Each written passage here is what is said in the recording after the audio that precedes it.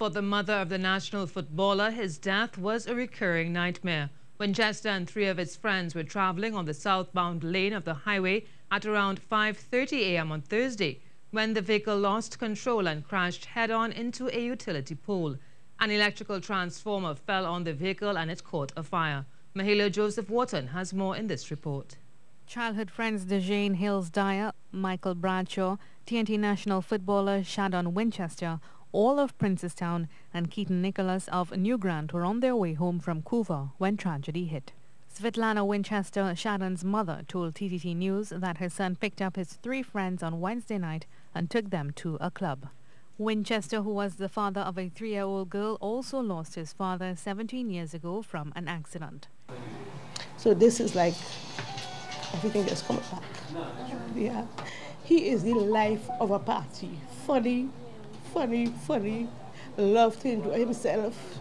When he puts his mind to something, he does it. He has been playing football since he was 7 years old. Father took him to Happy Connection, August camp, and kept him from right through then, right through. Love football, can't stay off the field,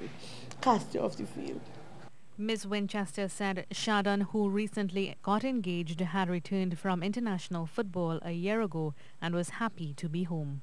And only about 2 days ago, he had to get calls she said he had to go and fix his passport. The passport expired because he had to get calls.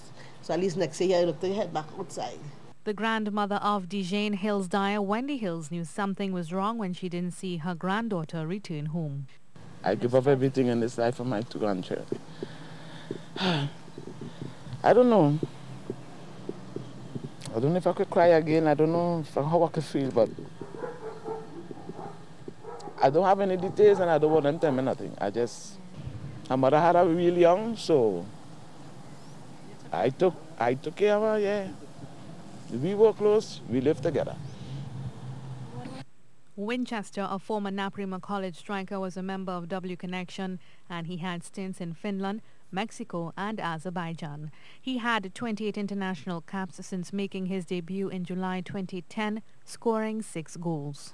Mahalia Joseph-Wharton, TTT News.